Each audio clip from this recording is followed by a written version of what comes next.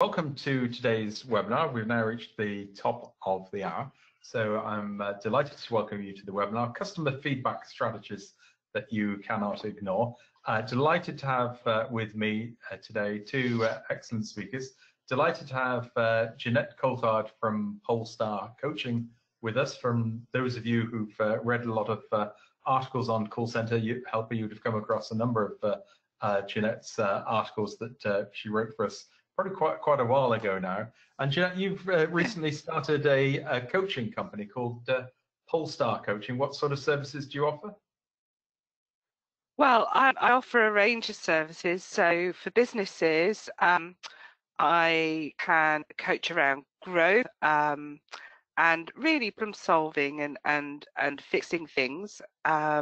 For teams, I work with teams to help make them work together better, so that there's synergy and that they actually really unlock their potential to deliver on targets or the strategy. And then with individuals, I work, I've got a special love for job search coaching and helping people find new roles, particularly those who've been made redundant, which they find it extremely difficult sometimes to actually position themselves, and then helping them personal development. So it's really rewarding. Excellent. And I'm also delighted to welcome Simon to the webinar program. Simon's probably best known as running the top, let me get the words right, top 50 contact centers for customer service program. I think if I've got the words right for that one. You have, Johnson. Thank you. Thank you for the invitation. Indeed. Yes, many years ago now. Indeed, and Simon is now working with Sabio, and you're going to be talking on customer feedback and also how technology has a role to play. I am, yes, amongst many things. So Sabio's a contact center and CX technology specialist, but we're very much under the mantra that customer experience should be great all the time. So so I'm going to try and bring some of my my experiences in the customer feedback world to life a little bit later on. And if you want to meet Simon in person, there is an event, a free to attend event in London on the 17th of March, which is called Sabio's Disrupt CX 2020, which I understand has got some very good speakers, including the BBC, Forrester, and the great and the good of the contact center industry, which would be great. If a little bit of housekeeping, if you want to watch a replay of today's webinar, that will be available later on this afternoon. Normally takes about an hour for us to get uploaded after the webinar is finished. We're carrying on the chat room today. Alongside the webinar, so it very much suggest if you can dial into it. It's just simple. Go to a browser. The easiest way is just type cch.chat. It's a speed dial into your browser or into your mobile phone, and that will log you into the chat room, which I think could work out very nicely. And there's an added advantage of being in there that we do have a quiz. You can do it through your mobile phone. It is in a separate window, so perhaps have the chat room on one side of the screen and the webinar slides on the other hand, or if your screen's quite small, go into the chat room on your phone. We do have these voting buttons now. We've got a quiz that we'll have after Jeanette's presentation. So first of all, pay attention while you're watching Jeanette's presentation if you want to get some of the answers, top marks in that. And then we've got these voting buttons, A, B, C, or D. Added also advantage being in the chat room is you can ask questions or leave a tip.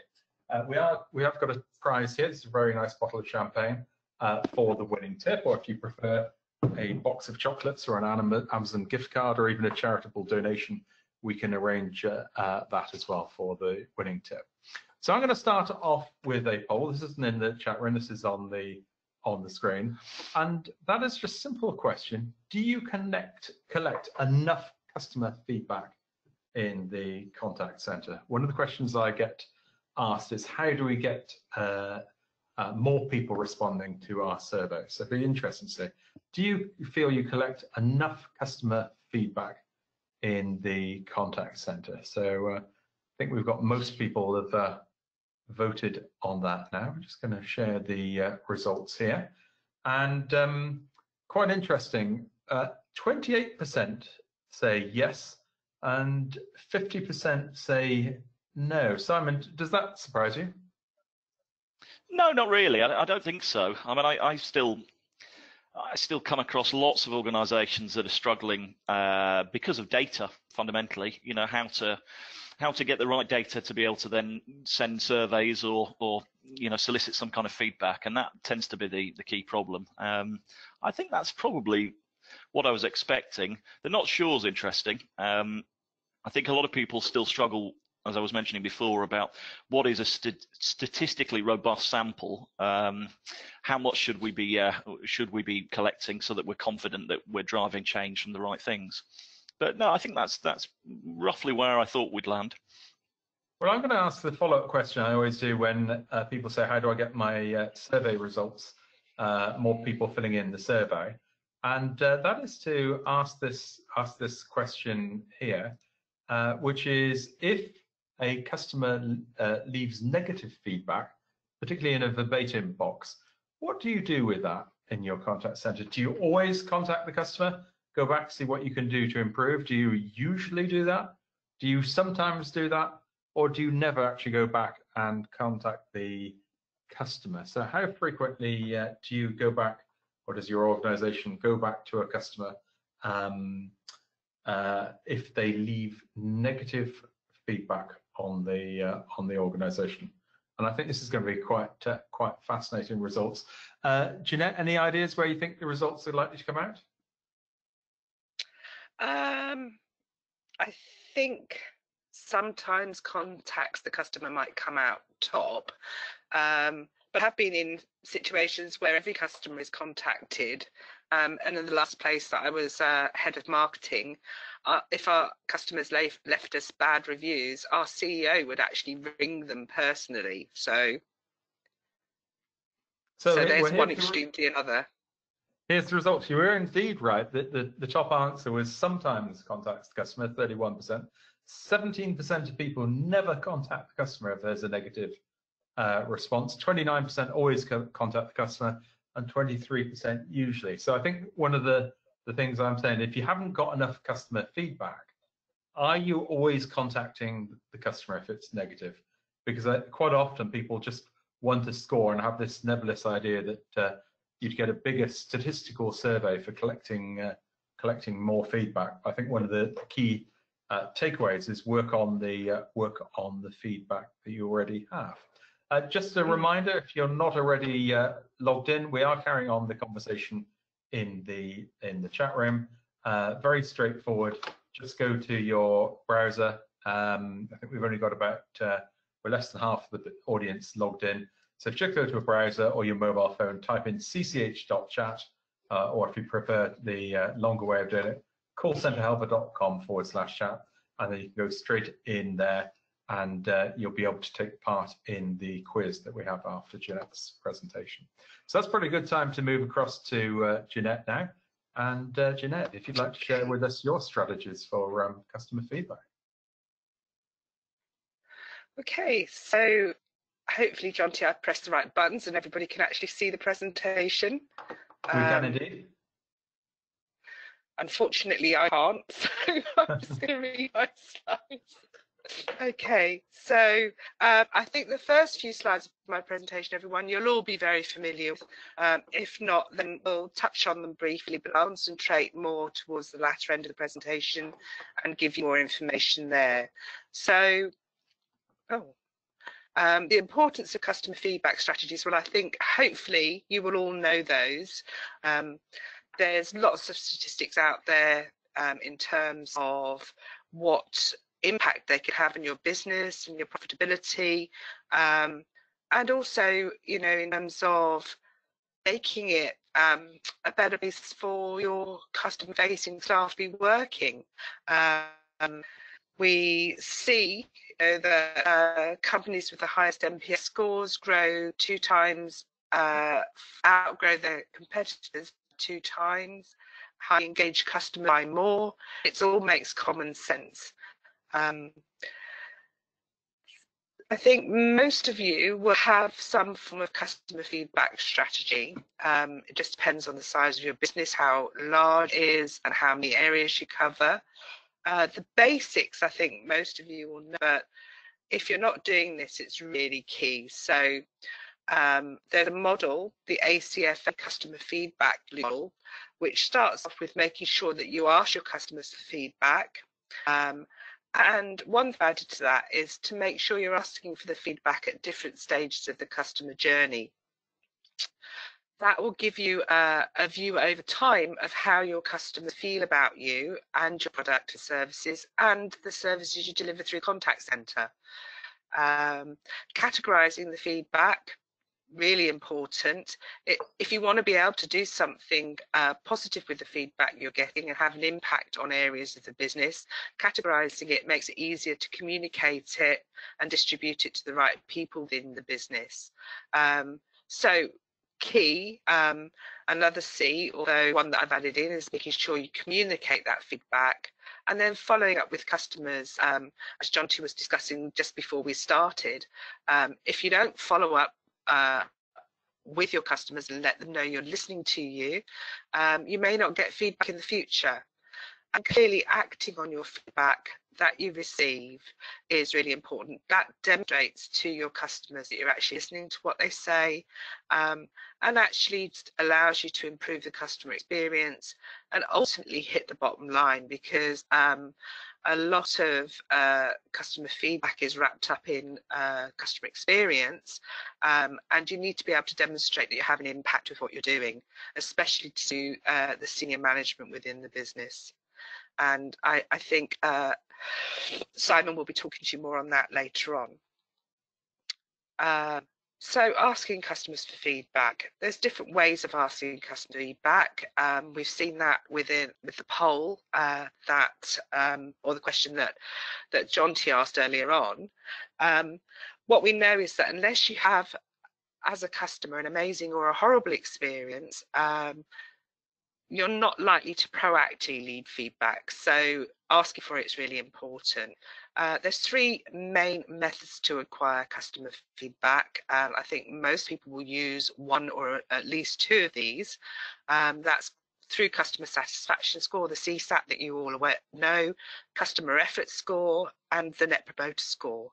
Marketing tend to use a Net Promoter Score very frequently, as it gives them a feel of how the product service that you're offering is actually being received and what they can do to improve. And you can use those methods in isolation or together. There are limitations, as they're far more effective at telling you something's good or bad, but not really why. So just to help you here, if you haven't already got CSAT or customer experience or Net Promoter in place, there's very simple questions you can ask as part of the customer journey. For example, CSAT at the end of calls, you know that you can do that via SMS, ask, as somebody else was saying earlier in the chat room, or even send out email. Customer effort score, again, same sort of thing, but much easier to apply in areas where you're dealing maybe with live chats, that kind of thing. And Net Promoter Score is more commonly used at the beginning of the customer's journey, but it should be used throughout the customer's life cycle with you, and tends to be used more in surveys, but you can use it any way you want to, and combine those three will give you a really good feel for how things are going with your customers. But we need to remember that surveys aren't king. They're rich sources of feedback within the contact centre, especially if you're dealing with chat, email, and voice communications from the customer. But there are still other methods that can be looked at. So we've already talked about surveys. You can ask your customers via email. You can ask them during the web chat. There's community groups where you can feed a backup from, using SMS to get feedback, and also monitoring social media. There's so much free feedback that you haven't have to elicit within social media channels. It's really worth looking at. So there are other methods, as I said, and these probably some people will be using and some won't. particularly, I think I see these methods being used in a lot of startups. So creating a customer panel. This can be run by any area of the business, but contact centres could do this quite well for the rest of the business.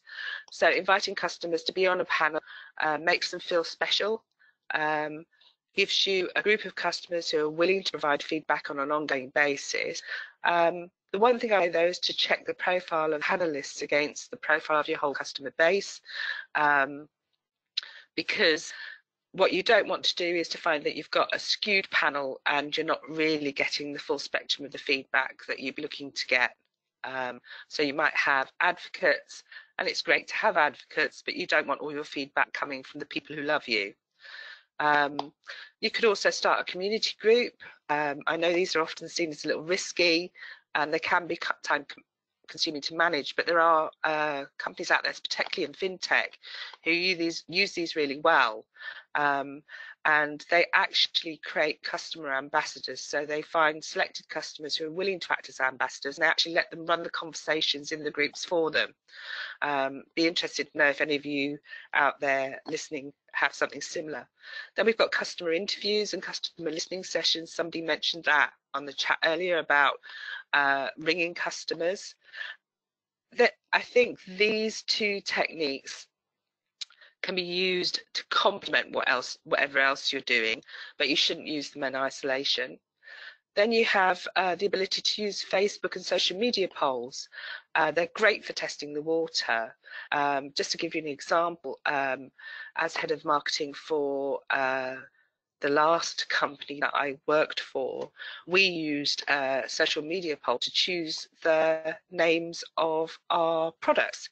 So we gave a selection of names to our Facebook community, asked them which ones they liked best, and then we chose the name that they liked the best.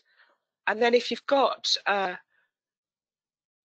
high street presence or retail outlets, you can use things like mobile beacon surveys, old-fashioned, but you could use feedback cards and also insert a survey within your free Wi-Fi. So as people access the Wi-Fi or leave the Wi-Fi, you could put surveys in there as well.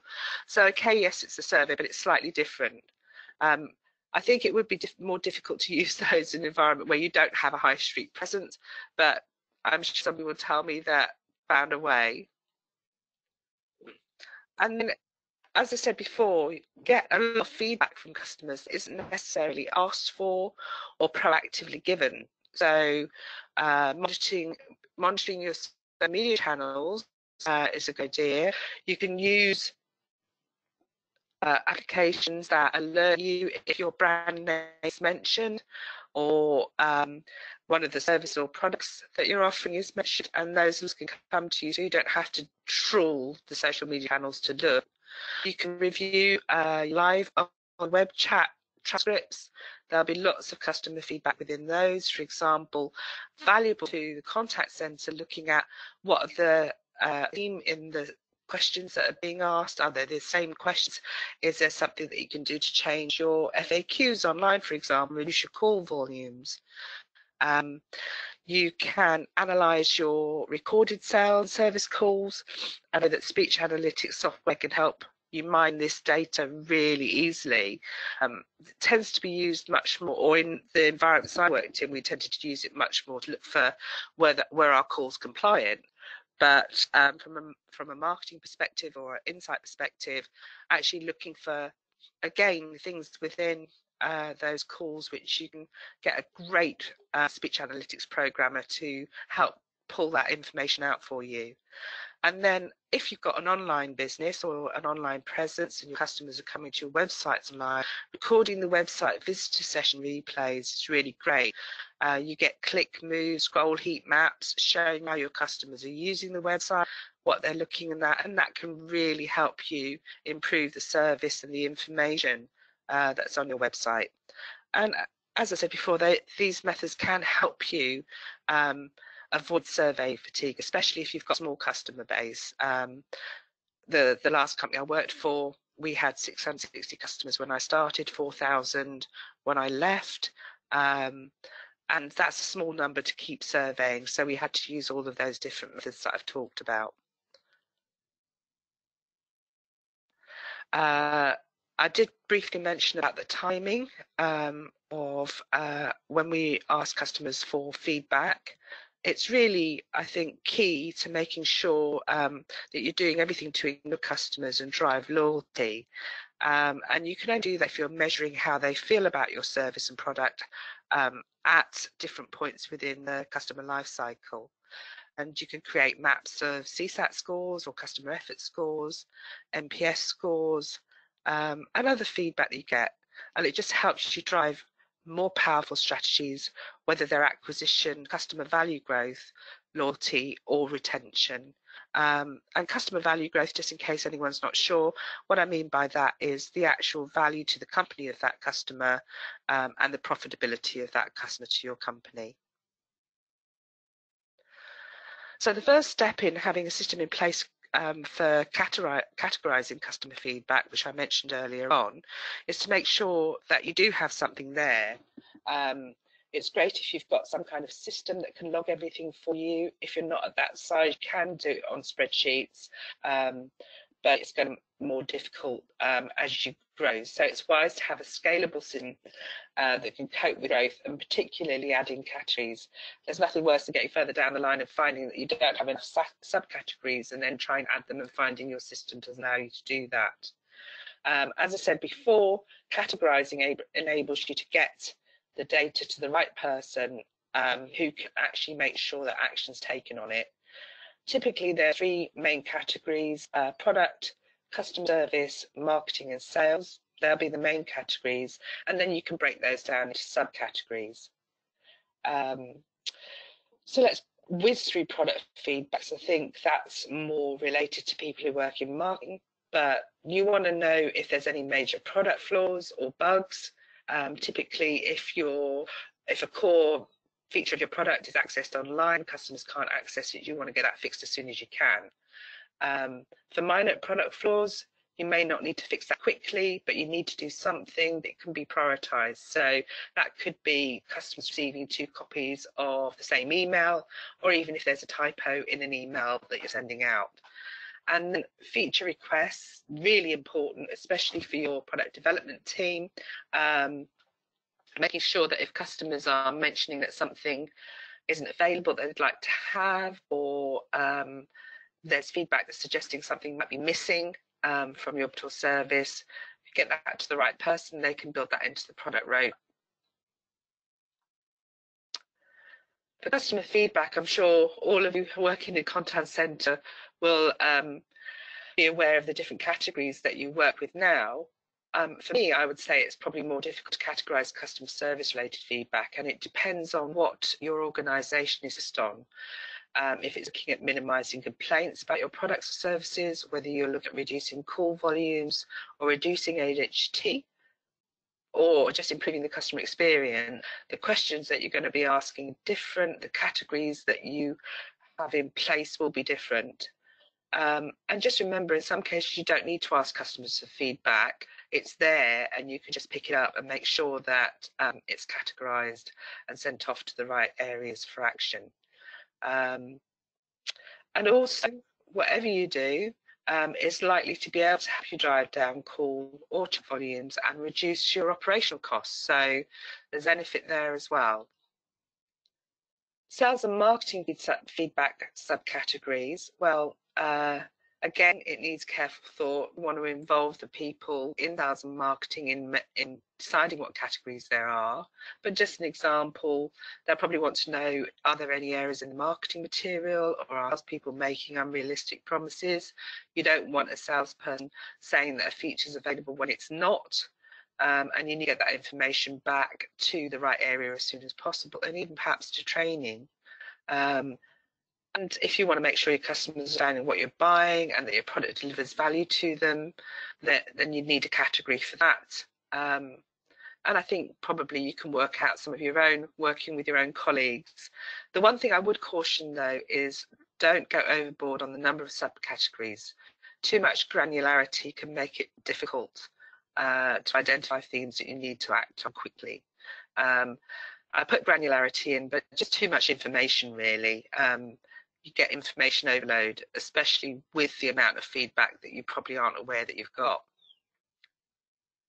And then you've got a really key thing, which is to follow up with your customers. Customers want to know that you're listening to them, that you're going to do something with their feedback. And critically, when you do that, it helps to generate ongoing feedback. You heard me, so I'll continue giving that feedback.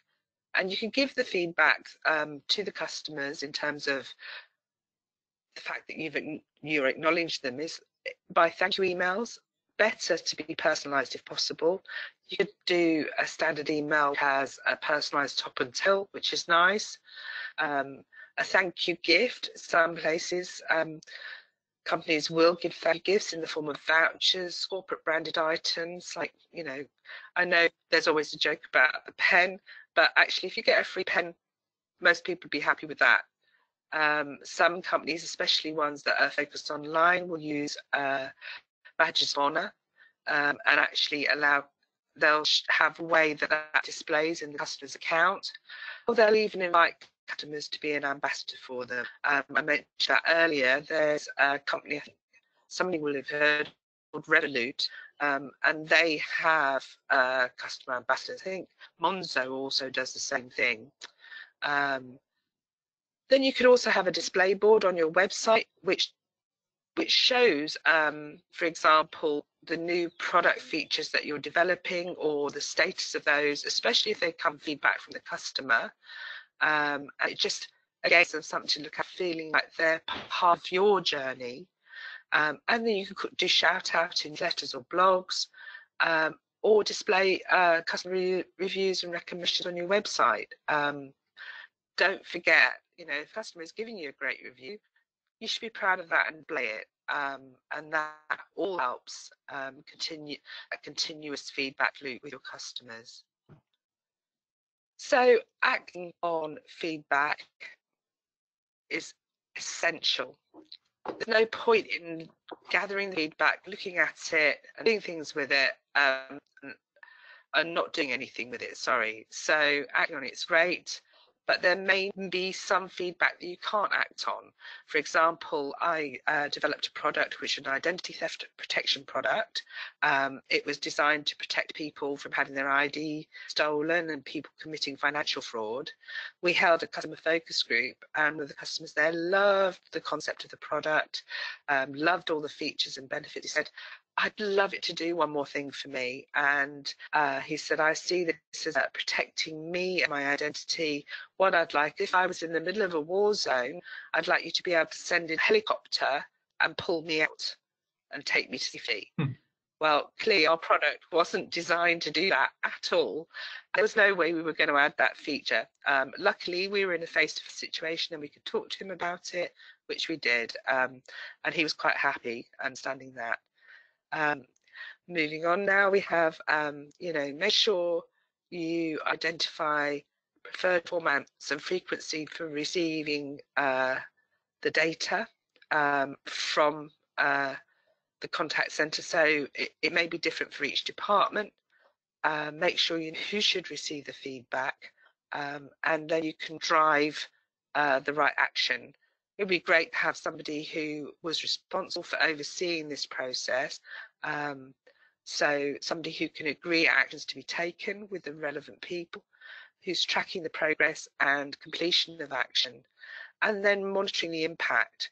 I was reading an article today talking about customer experience as a profession, and saying that it's coming into difficult because it's hard to demonstrate the impact of the work that customer experience people do.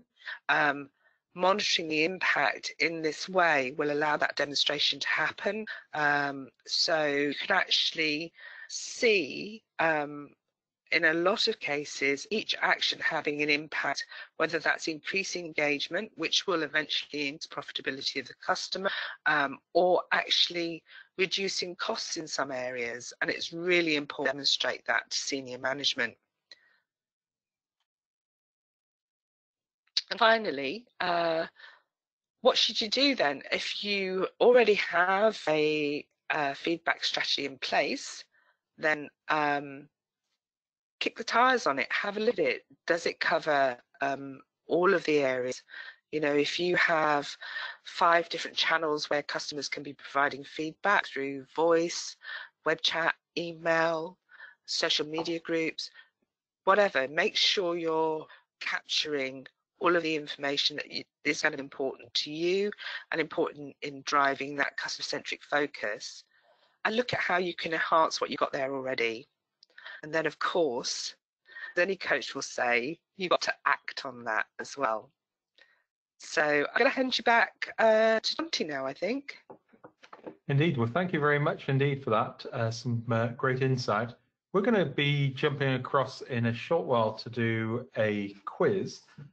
So if you're not logged into the chat room, now is the time to do it.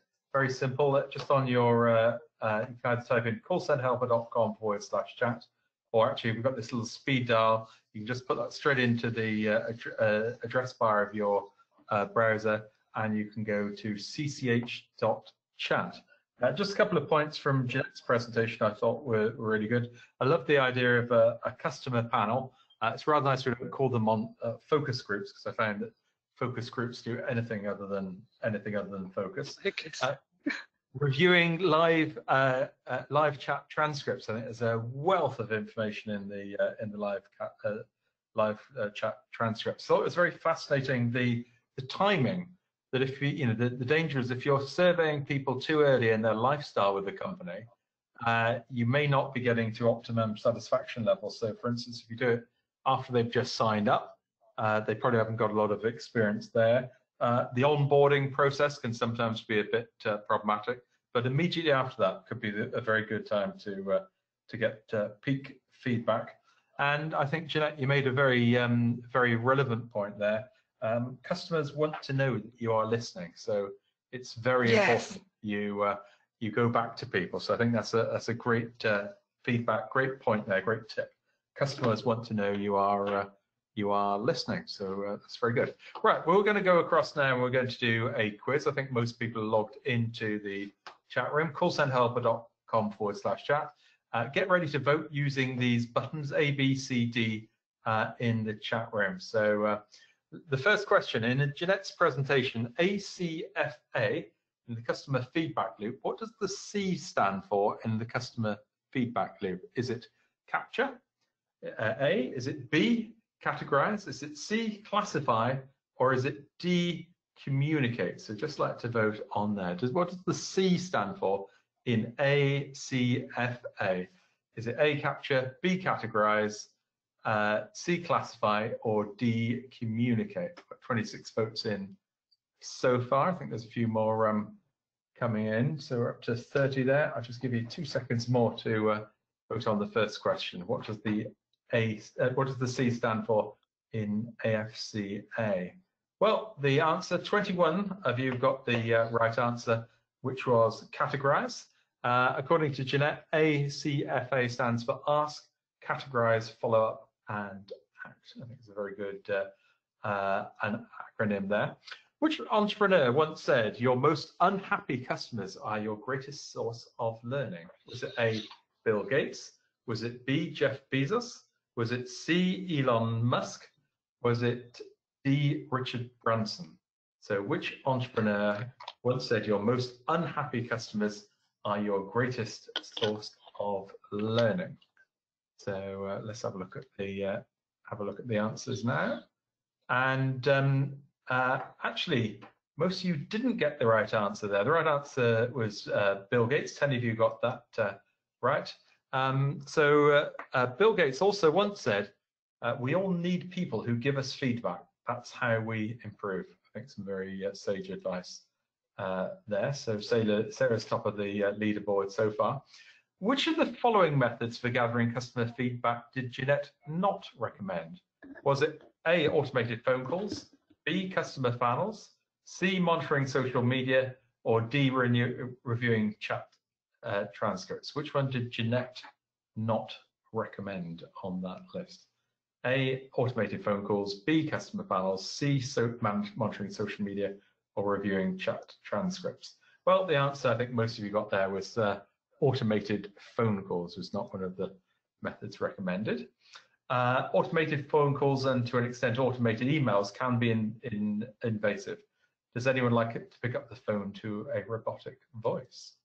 Let's have a look. According to TripAdvisor, which of the following companies has the lowest travel rating based on customer reviews? Customer reviews, a great form of customer feedback. Is it A, British Airways, B, EasyJet, C, JetBlue, or is it D, Ryanair? Which of those four had the lowest rating, traveler rating based on customer reviews on TripAdvisor? So the answer, 18 of you got the correct answer, which is Ryanair. Ryanair travellers gave Ryanair just 3 out of 5 points, while JetBlue scored the best out of all the options that we gave there. And the final question, which Hollywood actor once tipped a waiter $4,000 for a bottle of wine, thanking them for great customer service? Was it A, Brad Pitt, B, Leonardo DiCaprio, C, Johnny Depp, or D, Tom Cruise? I think this is customer feedback at an extreme. Let's have a look at which of these stars gave the tip, and most of you got that right. It was the highest answer on there, Johnny Depp. Johnny Depp was filming the movie Public Enemies and spent many an evening in the Chicago steakhouse called Gibson's. On one of his last nights there, he tipped a waiter $4,000 for their excellent service. So it would be rather nice if people did that in contact centres. So let's have a look, and it is Abdul there has actually tipped Sarah to the winner, and we'll be getting a prize from us. We'll be getting in touch with you shortly. So let's just go and have a look at what's been going on in the chat room. Lots of stuff going through there. Johnny said, we listen to and contact anyone from the IVR survey who scores only 1 or 2 out of a maximum of 5. We have a quality coach in our customer service centre, about 25 FTEs there, and they contact all the dissatisfied customers as part of their tasks. We've had a question in from Sarah saying, follow up with every instance of feedback is a great idea, but how would a small contact centre, for instance, less than 20 agents over all of the platforms, do this efficiently if manpower or person power is limited? Have you got a thought on that, Jeanette? Yes, I mean, you don't have to have somebody physically do that. So if you're following up, you could have something that's automated as some kind of way of inserting some personalization in it. So, you know, like almost like a mail merge example of a standard document. So you can follow up in that way. You can do the follow up in a general newsletter. So if you can't send or contact every customer that gives feedback immediately, you could do a shout out in newsletters, and even, you know, name some of those customers, like Wendy from Conway or Wendy from Monmouth gave us this feedback. So you can still engage and follow up with those customers. And if you don't have the manpower to do it with every individual one, then do it in a newsletter or a broadcast email. Indeed. Well, I think Jade's answered that one by saying automate where you can. I got a question for Simon. What about evaluating emotion, looking at how the customer feels? Have you got any suggestions on that one, Simon?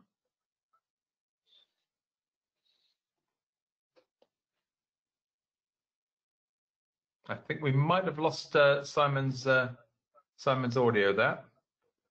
So thank you. I was muted. There we go.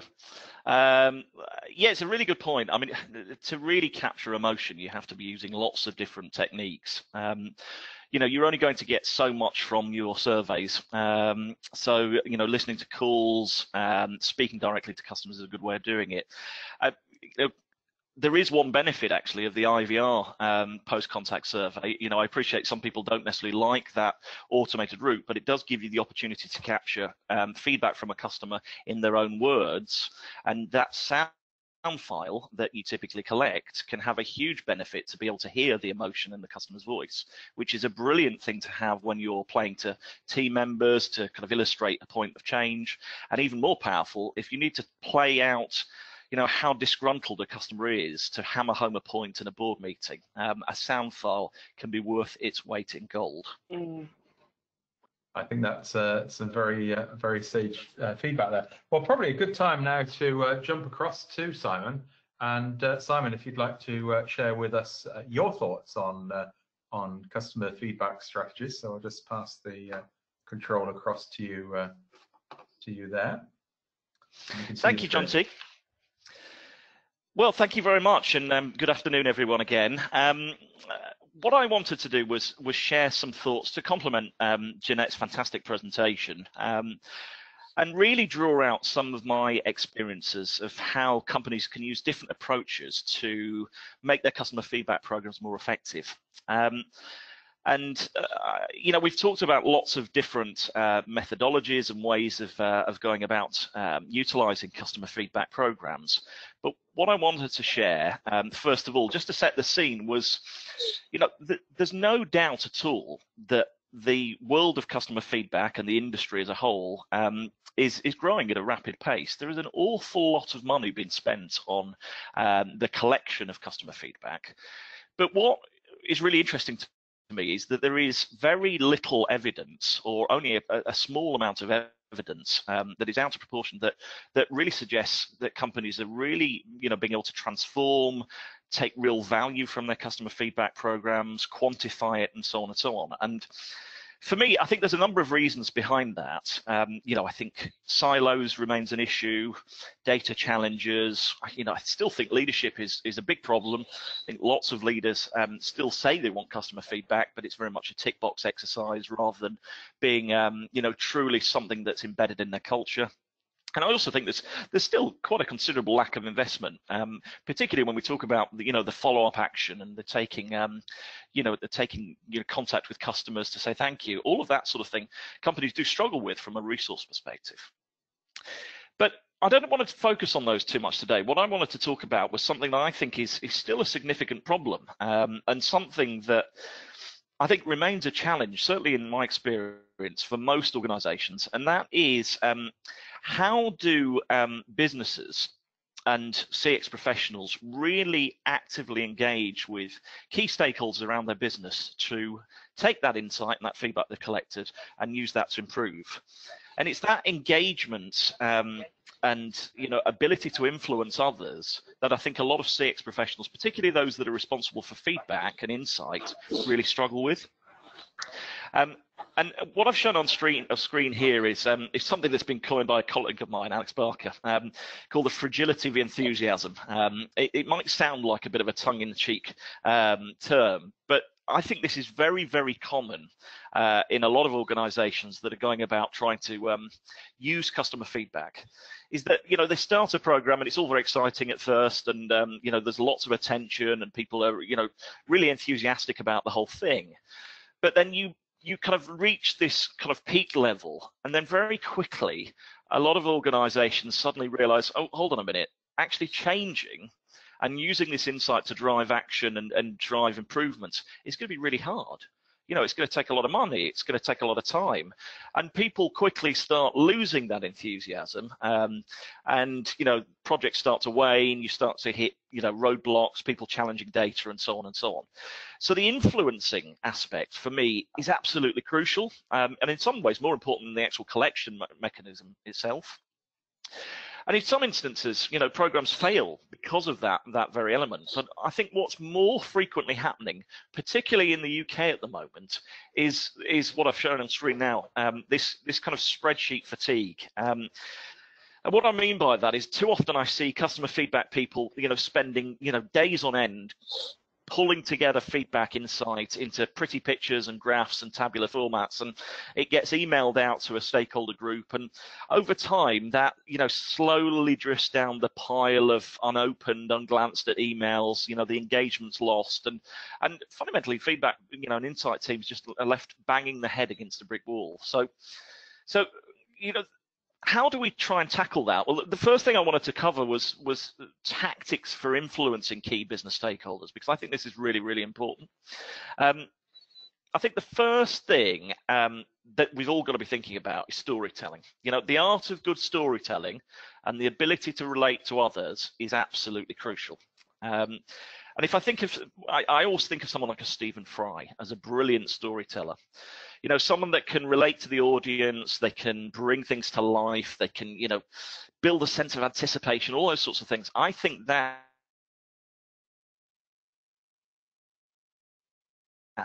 crucially is what feedback and the insight story they're trying to collect.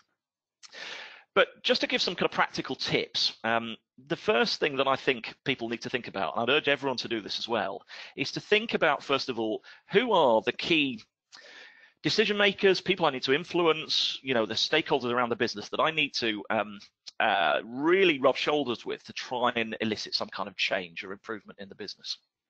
So map this out, first of all. It's pretty obvious, if we're looking at the leadership level, we've got to be talking through a financial lens. We've got to be thinking more strategically rather than tactically. Our projects need to be aligned to things like corporate objectives and values. Without that leadership sponsorship, projects will fundamentally fail. Another thing that people have got to be looking at is stakeholders that we need to influence around the business that may not think about customer experience like we may do.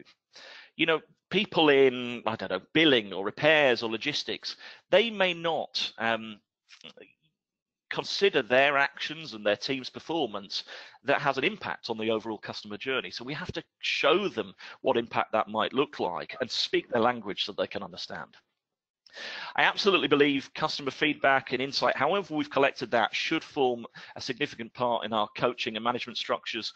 And frontline access, which is something I'm going to talk about shortly, I think is an absolutely crucial piece to this puzzle. So once you've laid out who you're going to focus on, I think the next thing you've got to try and do is just do a bit of sanity checking. So think about a 4-step process. And when I used to manage a customer insight program, these were the sorts of things that I'd sit myself into a darkened corner and say, have I ticked the box against these 4 areas? First of which is timely, which I think is still a problem for lots. If it's taken you lots of time to come up with the answer, the insight, because surveys are coming out too late, or it's taken you days to pore over your transcripts, whatever that might be, if it's not in the here and now, people will question the validity, because fundamentally contact centers change so quickly. It's got to be reliable.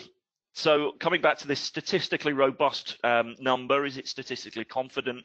Can we guarantee that this problem or this area that we need to solve actually exists? The last thing anyone wants to be is a boy that cried wolf and has shouted about some problem that doesn't really exist. It's got to be compelling. I've seen far too many people chase their tails and looking for feedback that fundamentally doesn't excite anyone in the business. Just because you found out 2 or 3% of your callers like Greensleeves as their hold music doesn't mean to say that is a wow piece of insight that anyone's going to do anything with. And it's got to be digestible as well. And this is a key when you're talking about the different stakeholders you want to influence.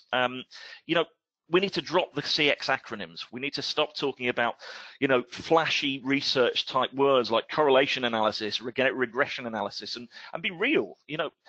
We need to give this information to our colleagues and our stakeholders so that they can take immediate action. They get how it impacts them. But fundamentally, for me, to get some kind of common ground and start building some success, you've got to look for some small, quick wins. Start small. Don't think your feedback program is going to change the entire direction of the company straight away. Think about small areas that you can make improvements on and link everything back to the financials. That's what will get everyone standing up and paying attention. And just the final thing on this topic, the other thing that I think people forget is personal drivers of those that are trying to be influenced. So people might understand what is driving people in terms of what their business drivers are, what their targets are as a department. But we've also got to think about these people we're trying to influence, these people we're trying to get them to do something or change something. What is their own personal motivations? What means that they'll get their next pay rise or their next bonus? We've got to be thinking through those sorts of lenses. So this is just a quick, crude mock-up of maybe some of the things that might, turn people's lights on or keep people up at night. I'd urge everyone to think about a similar sort of process before they start sharing the insight and tackling people.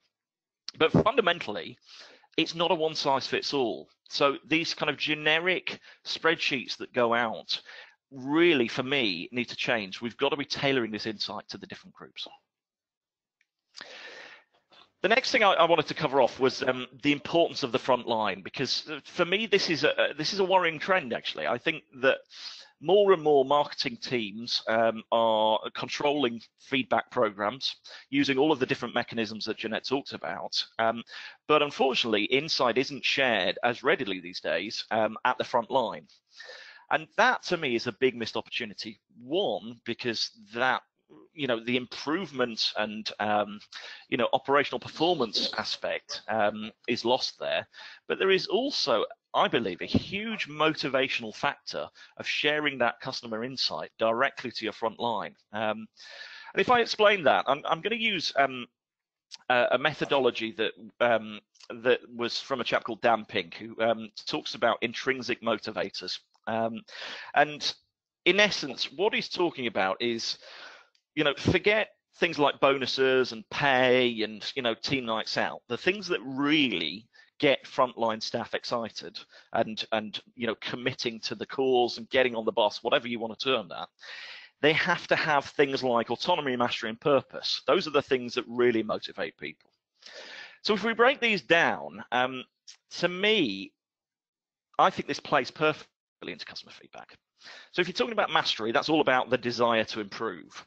And I think fundamentally, frontline call center agents do want to improve, but they don't necessarily always have the culture or the ability to, or the information available to do that.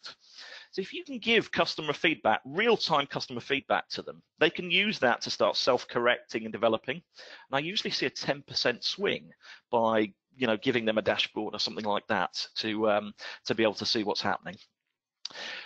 Big impact in terms of removing any kind of subjectivity from your QA process. Lots of advantages to be able to link into scorecards. There's still lots of scorecards I see that are purely born out of internal operational KPIs. But surely, what our customers are saying at a CX level, that should be something that we're measuring and sharing as part of a scorecard. And also, coming back to this kind of voice and sound file, for an agent to hear the emotion in a customer's voice, particularly if it's good and it's positive, it can be hugely motivational, particularly if you've had 40 calls that day that haven't been particularly happy, and someone takes the time to say, look, you did a really job well done. That has a big impact. From a purpose perspective, I think this is all about giving frontline people the ability to see their own contribution to the wider good, the wider business success. So again, feedback can be used to link to company performance scores, voice of the employee type surveys. I don't think we've talked about yet, but a hugely powerful way of understanding, what goes on, what is driving dissatisfaction with your customers. More companies should be tapping into that. And also to identify, who are your top performers, who are consistently delivering great service, and how can we kind of emulate that?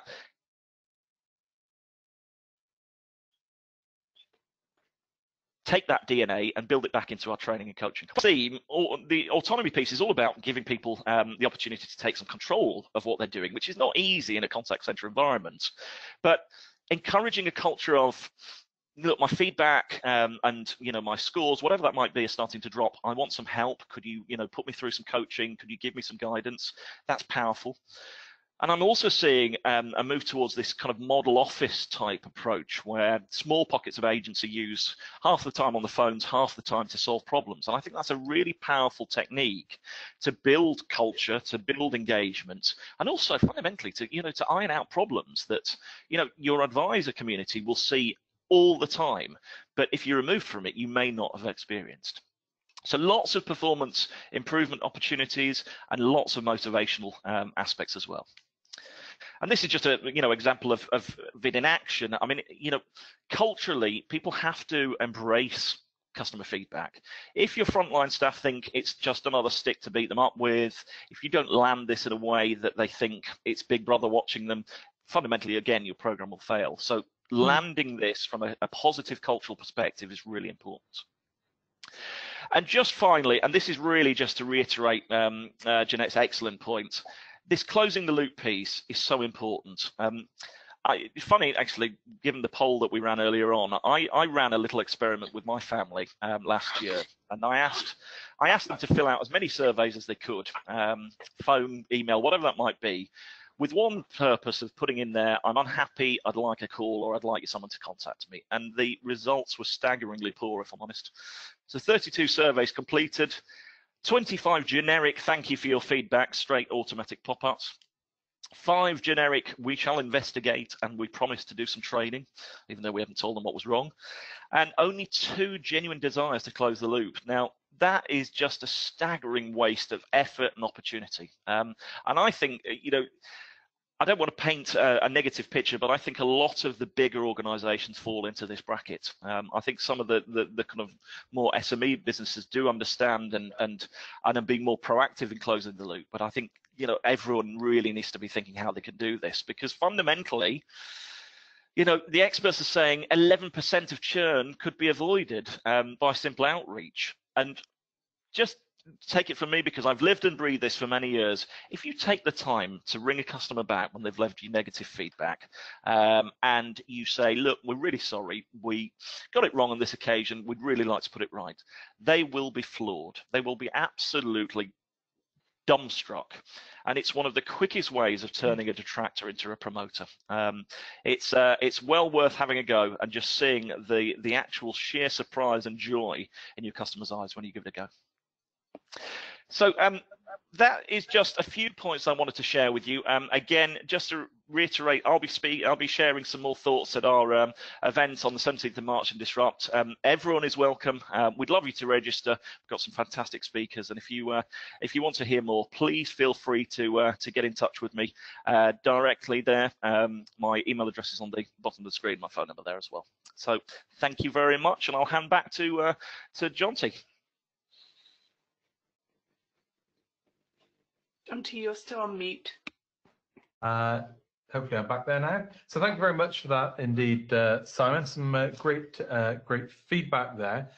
Simon has said that if anyone would like to have a Sabio audit is a free of charge service if you're based in the UK. One of the Sabio team could give you a run through of your feedback strategies and give you some pointers for how that can be approved. If you'd just like to vote on that in the poll now would be good.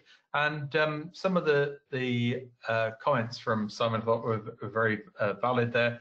The fragility of enthusiasm, how a management team often realizes how hard it becomes and starts to challenge the data. I think that's a very important thing.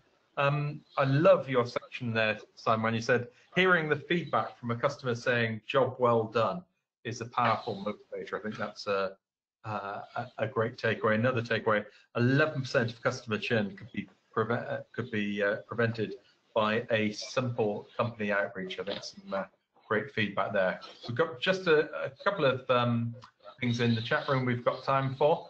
Johnny said our coaching team also leads on training, does quality monitoring on all channels and supports the 2 team leaders in terms of quality and satisfaction. Since we've implemented that, the role 18 months ago, our customer satisfaction has gone up from 83 to 94%.